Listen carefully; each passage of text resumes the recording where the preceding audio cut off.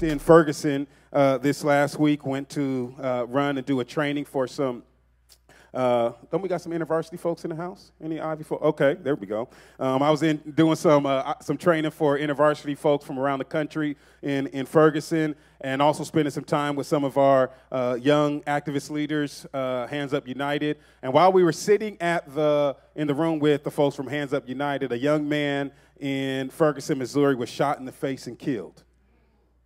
And it was an interesting thing to actually go with the young leaders right when it happened. So we stopped all of our meeting, got in the cars, and ran over to the scene.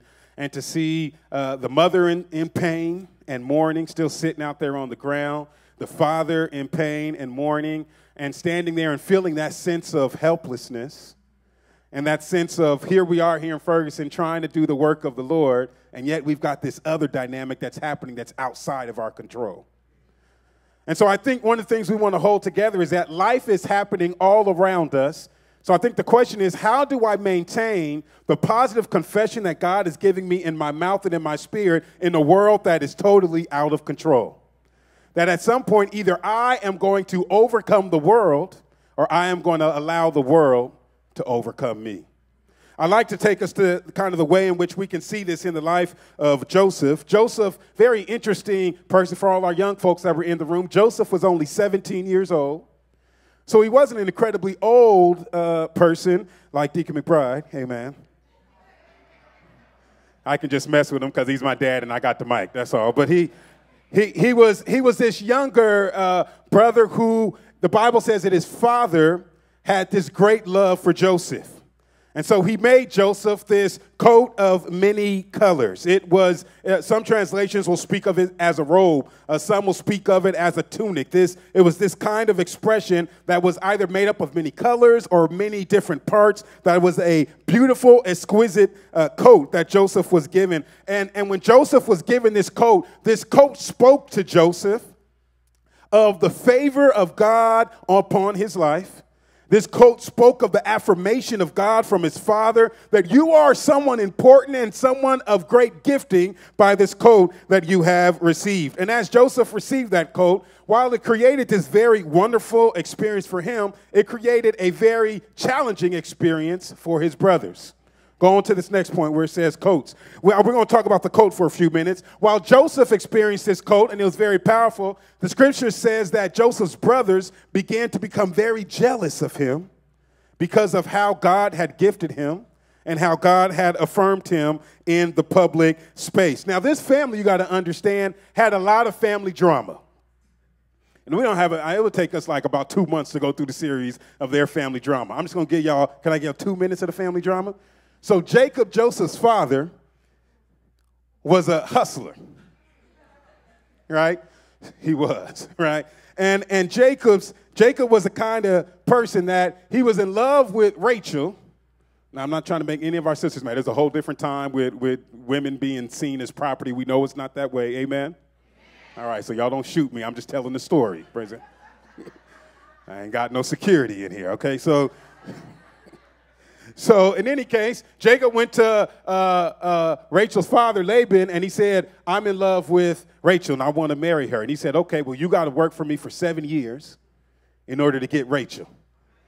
So Jacob was like, man, all right, I'm going to do this. So then he works for him for 7 years and then gets tricked by his uncle, Rachel's dad. That's a whole nother situation, right? But this is the Bible we all read. Somebody say amen, right?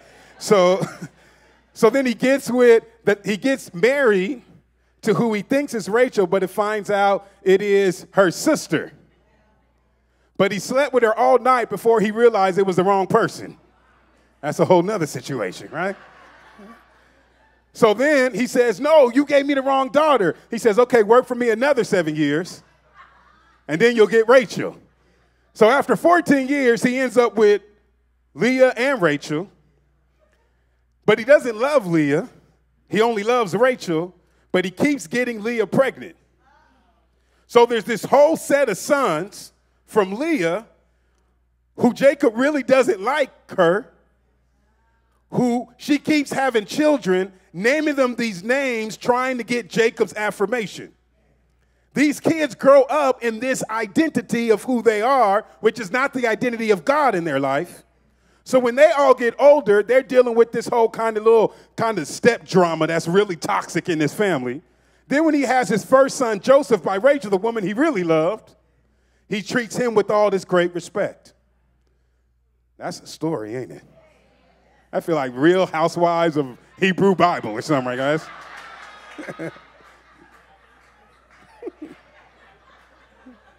Woo! The Bible would be a reality show like you have never seen before, right? So out of this, we have Jacob now. This is a whole nother message, right? There's a lot going on there. But we have Jacob now who has his son Joseph, and I want us to appreciate the tension in the relationship between Joseph and his brothers. That Joseph has nothing to do with the challenge that's happened with his brothers, but now the calling of his own life is also in tension with the history of all of this reality. He receives the coat, and his brothers hate him and are jealous of him of it. Then Joseph also, because of his gifting, Joseph is a dreamer who has dreams and has the ability to interpret these dreams. And as Joseph begins to tell his dreams and begin to unpack God's destiny on him and how that is going to relate to the rest of their family, I invite you, when you get time, read from Genesis 37 all the way through Genesis 50, 51. You'll get a chance to get this whole story. But as Joseph begins to tell that, his brothers hated him even the more, to the point that they said, let's kill that dude. We're tired of hearing about him. We're tired of seeing the whole situation. We're tired of seeing the pain that our mother is going through with respect to Jacob. None of this is in the Bible. It's just my little sidebar commentary. Hey, man, you read it for yourself, right? But I kind of see it through those eyes. So Joseph is having all this kind of tension with his brothers. But the reality is the tension and the challenge of his family dynamic still didn't have anything to do with the fact that God favored him and God gifted him to do something very important in the world. One of the reasons I'm holding that up is I think it's important for us to recognize that when God has given you this coat, this affirmation, this purpose, this call upon your life, it's not always going to be received by everybody. Right? That there's some people that are not going to value your coat, the call on your life, sometimes for justified reasons from their own trauma. But we must remember that God is never calling us to not be who we are, just because who we are might be disruptive to others. And sometimes we have things in the world, and even sometimes it can come in the church, that somehow being who God has called me to be somehow has to shrink because it might be disruptive to others. But I believe sometimes when we do that, we also begin to make smaller the call of God that is upon our life. Joseph gives his dream, and at a certain point, the brothers decide, we've heard enough of this dream. This is the scripture I gave just to kind of set the stage for us. We've heard enough of this dream. Let's kill Joseph. And so as Joseph comes out to them one day as they're working in the field and doing the work as they were older brothers, Joseph comes out, and the brothers rise up and they grab him and they strip him of his coat. They say, we're tired of looking at you with this demonstration of who you are in your life. And they take his coat and they take Joseph and throw him into a pit where Joseph is there. And I can imagine for Joseph at that moment feeling like the coat that I have is probably the worst thing that I have because it's landed me in this pit. Have you ever had the feeling where sometimes you feel like who I am seems to be more of a burden than a blessing? Have you ever thought about that? Like sometimes, I just wish I could take this way that I am and take it off of me. Because all it seems to bring me is a lot of challenge and a whole lot of things that I don't want. But because of how we're broken by sin as a people, we oftentimes aren't able to appreciate the gifting of God in other people. But I want to say for us that God loves us and has demonstrated great love and manifestations of love upon our life. And we never have to shrink away from the reality of that coat and God's gifting in our life. That God has gifted you for very specific reasons for what you're supposed to do in helping to build this world. Now, all of us aren't gifted in the same types of ways. But how many know every gifting is equal in the eyes of God? There's a lot of drama in Genesis. You really got to read Genesis. It's a good book, a lot of drama, makes it interesting, good book. Because one of the other issues that happened with Jacob, Joseph's father, of which this whole challenge came out of, was Jacob tricked his father, Isaac, out of the inheritance of his brother Esau by putting on some hairy goat hair on his arm, because Esau was a hairy person and his father Isaac was blind. So he went in and he let his father rub his arm to try to be somebody else, his brother, so he could steal his father's inheritance, his brother's inheritance. And there's a lie that's there that we can't unpack, but I just want you to get, because it speaks to this conversation we're having about identity, that it is a lie that the enemy and society tries to bring us, that the only way we can be accepted in the eyes of our Father is to be dressed in the skins of our brother. Because God has created all of us in very special ways, to do very special things, to accomplish very specific realities, to build the world that God is making. So somebody put your hand on yourself and say, I love me. That I might not be loud, I don't need to be loud. That God wants to do something out of my quiet self. That if I am loud, I don't need to be soft, because God wants to do something out of my loudness. Some of us like to fight. I just got to make sure we get that fight targeted. Some of us are extremely diplomatic. Some of us want to go out on the streets and protest. Some of us want to create businesses to help support. Some of us want to do art to actually cast out some vision into the world. Some of us want to deep dive into academia so that we can develop thought about how God may make the world. Some of us just want to work at the car wash and shake hands with people when they come in during the day. Look at the person next to you and say, God loves you, so love yourself. God gives us this coat to affirm for us the presence and the call of God, but oftentimes who we are is inside the context of this larger world that we're in, and it finds us in the pit. After Joseph got thrown into the pit, I first talked about the coat. Now I want to talk about the challenge, because there is a challenge associated with the coat. Joseph is thrown into the pit, stripped of his coat, goes through this whole process where then he's sold into slavery, into Egypt, according to this story and this narrative. He's sold into Egypt, where he finds himself a slave at the house of a rich person named Potiphar. That still doesn't end the story. Potiphar's wife liked Joseph. So then she tried to get at Joseph. This don't even sound like I'm preaching the Bible, does it? It sounds like some scandalous affair, right? Like, somebody give me the real Bible, right? And this is all in the Bible, right? So Potiphar's wife tries to get with Joseph. Joseph, even though he's in slavery, doesn't forget that he is the one that's been given the coat. He recognizes that I still have value on my life, that I still have a calling. And even though I might be in indentured servanthood or indentured slavery, I still am who God has made me to be.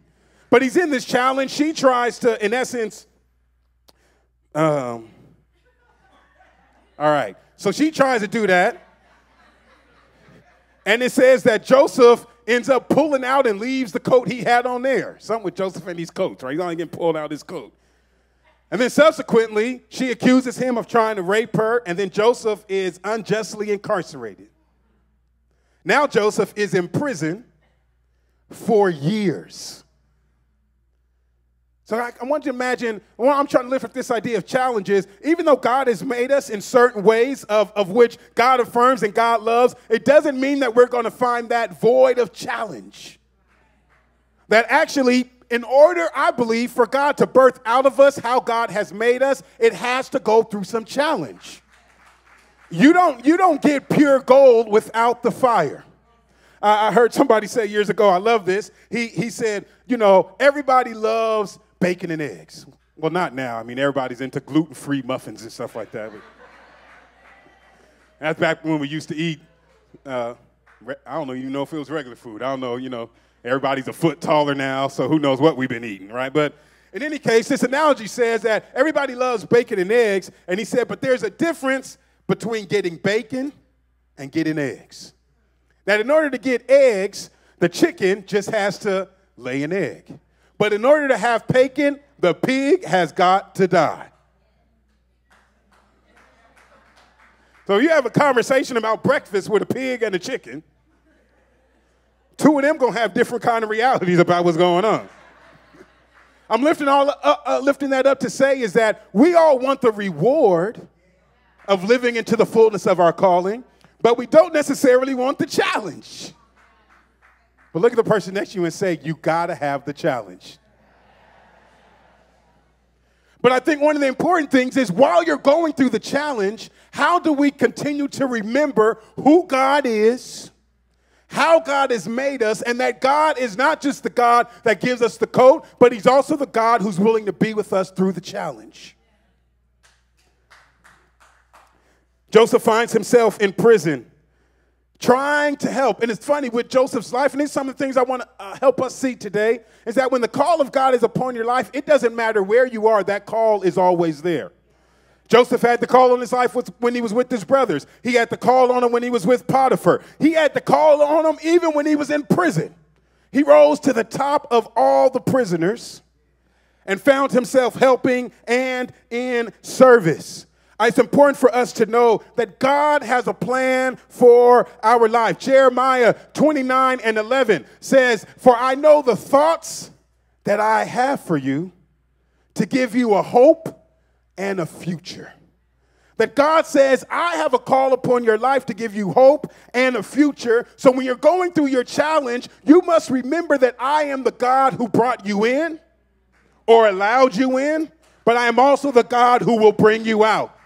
And so we must hold on to a powerful confession, even when we're in the middle of challenge, that we recognize that God has not abandoned me, but while I am experiencing life, God is going to be faithful to bring me out. Joseph languished in prison for years, helping others who were incarcerated, and he got to this point while he was in prison where he ended up helping someone who was also in prison with him, who subsequently became the person who remembered him once he left out years later, and that became the way that Joseph got out of prison. Joseph gets out of prison and goes from the prison literally to the palace. Joseph comes out of the prison and within a couple years is the second in charge in Egypt next to the Pharaoh. I want to talk to us about calling. Because finally, Joseph's dreams were realized. He had this anointing put on him, this affirmation of God, this value of God with receiving this coat. He had to go through some challenge. He had to go through some valleys. He had to go through some different kinds of realities. But it all led him to this place where he was able to begin to live into his calling. Joseph interprets the Pharaoh's dream and is able to save Egypt and the whole region from economic disaster. I want to help us realize that the gifting that God has given you is not just to be kept inside your own little world. That the gifting that God has given you in your life is not necessarily just for you to hold and just for you to be able to make resources, but that God has also given you a gifting that will be able to build the world that God is making.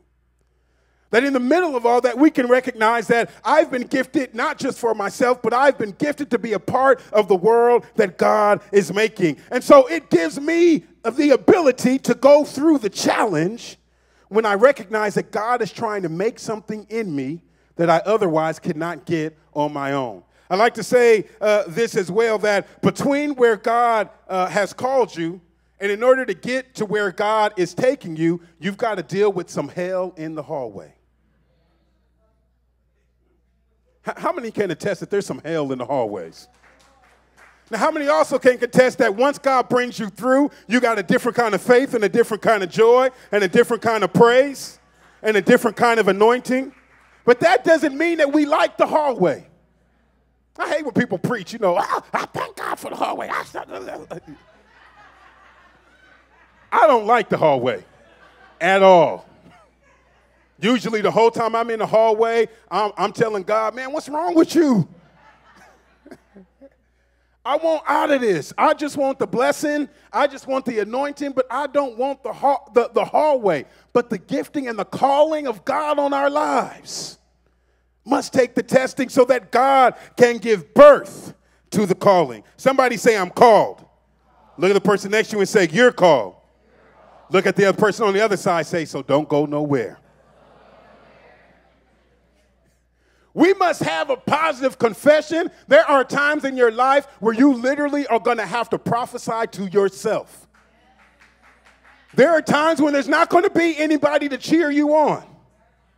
We all love those times where we're being affirmed, but there's a lot of times where you're going to have to dig deep inside yourself and say, I believe that God has anointed me. I believe that God has called me. I know God has a plan for my life. I know God has given me dreams. And even though I've got people that don't want to affirm it, I've been put in prison and I've been put in bondage and I'm dealing with oppression because of it. But I know who God has made me to be, and I'm willing to deal with a little pain so that I can be service to God to get to some promise. Somebody say a positive confession. We've got to teach ourselves and model with one another how to put a prophetic word in our mouth. That we should walk up to one another and speak into one another's life. I'm going to speak to you in the middle of your challenge and remind you of who God is calling you to be. Somebody say calling. Joseph went through his brother's jealousy. He went through all of the oppression through the challenge, and then he finds himself in the courts of the palace with Pharaoh, positioned to live out his calling. Here's one of the interesting things I find in Joseph's life.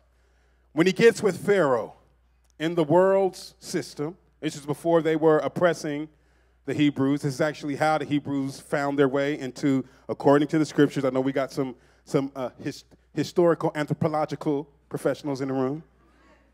So I'm just talking from the story. Somebody say amen. I need security when I'm in here. Praise the Lord, right? So Joseph is there, and it says that he receives a new robe from the Pharaoh, a gold necklace on his neck, and chariots to go do the work that he has to do. 30 years previously, probably, Joseph has a dream that leads him to the pit. But because he could hold on to the positive confession, because he refused to give up, because he kept enduring through the pain, because he kept believing that the same God that gave him a powerful gift, that the same God who had his life affirmed by his father, he believed that that same God could bring him all the way through to the place of calling and the place of promise. Now, here's one of the interesting things in this story. You get to the end around Genesis 50. It's about 13, 14 chapters. Some of those not dealing with Joseph's life.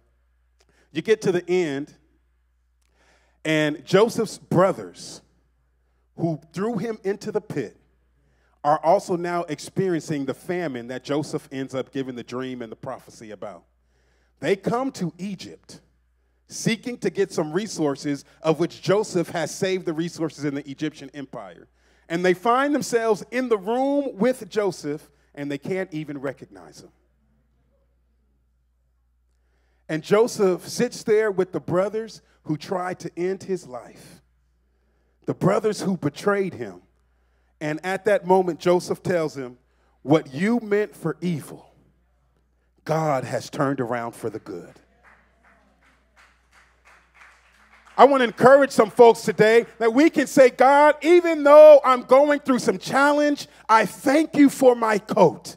I thank you for making me the way that you've made me, even though it's brought about some challenges and some frustrations. I can thank you for how you've made me, even though right now I might be in the place where I am being attacked and I'm being oppressed and I'm receiving critique. I can thank you for how you've made me, because I know that how you made me is going to end up landing me in a place where I'm able to do your will, where I'm able to give love, where I'm able to give power, where I'm able to live out the life you've called me to live.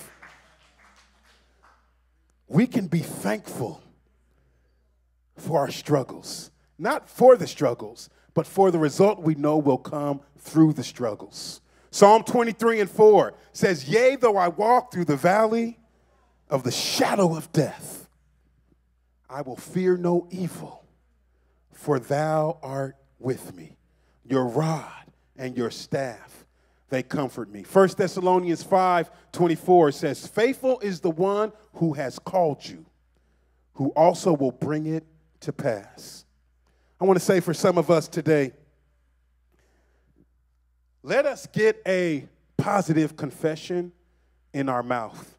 Let us begin to joy in our tribulation, not for our tribulation, but joy in it, knowing that God has given us a coat, that God has affirmed our lives, that God has affirmed the purpose in us. And while we resist a lot of things in the world, right? We resist injustice. We resist all the isms that we know are oppressive to people. We must resist that. But let us also resist the voice of the world and broader society that would tell us that we are less than what God has made us. Let us stand firmly and recognize that I might be locked up or might have been locked up, but that doesn't make me a felon. That makes me God's son that's now ready to carry a message of freedom. I might have been someone who's actually gone through the challenge and gone through the terrible oppression of being abused and assaulted as a child, but that does not make me a victim. That makes me someone who is able to have a different kind of empathy and a person that is going to be positioned to be able to minister healing to others who've been broken. God, thank you for my coat. The coat isn't the pain that happened to me. The coat is the blessing of God upon my life that always can redeem whatever has happened. You think about this world and recognize that God always has a way to step through the pain and step through the trouble and cause freedom to happen. Even in our world, you have black folks who were stripped away from the land of Africa. Many of them sold into slavery, some by their brothers, stolen by their oppressors. 400 years of bondage here in this country. But even in the middle of that, God finds a way to step through that pain. And I'm telling you, if God could step through the pain for Joseph, if God could step through the pain of all the stories around the world, then God could step through in your life. God could step through your struggle. God could step through your oppression. God could step through your harm. He can step through your pain. He can step through your indecision. And God will bring you out. Look at the person next to you and say, I'm coming out of this. Come on, tell somebody else, say, I'm coming out of this. I'm not going to get stuck in my pain. I'm not going to get stuck in the pit. I'm not going to get stuck in what folks did to me. But I am going to thank God for my coat. I'm going to thank God that I'm going to be who God has called me to be. I'm going to rise up from my pain. I'm going to rise up from my trouble. I'm going to rise up from what I'm dealing with so that God can bring me into calling. This is the time, brothers and sisters, for us to get a prophetic word in our mouth. We should go around and be vehicles that are speaking the word of God into one another's lives. So I encourage us as we launch off this month of the power of confession.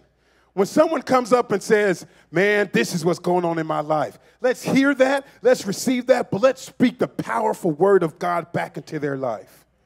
You might be going through, and I'm going to sit here with you while you go through, but we know that our God is able to bring you through the pain, to bring you through the trouble, because the calling on your life is worth it. Lastly, what would have happened if Joseph gave up in jail? What would have happened if Joseph gave up in the pit? What would have happened if Joseph allowed the pain of his yesterday to fill his heart so much to the point that he couldn't contribute to the joys of the future? Joseph ended up forgiving his brothers, became reconciled to them, and saved their family from famine. But here's the thing that I think is important. This is why the power of confession and recognizing calling is important. His brothers didn't realize that God had Joseph in their life, one reason, potentially, so that they wouldn't experience the famine. But denying the calling of Joseph's life landed them in famine. So I encourage us as well. Let's both affirm the coat that is upon us, but let us also affirm the coat that is upon others. That God, listen, God might have people in your life that might feel like irritants to you. Folks that you like, where's the pit? Where's the pit? Where's the pit? You know, you want some Starbucks? Come on, we're right over here on the pit. You know. Here I am to worship, you know. Let us ensure that we don't kick out of our lives some of the very people that God has put in our lives to give us sometimes what we don't want to hear, but need to hear. Because how many know the word of God and the story of God and the moving of the Spirit of God does not change with respect to us, but we must change in respect to God. Let's stand on our feet.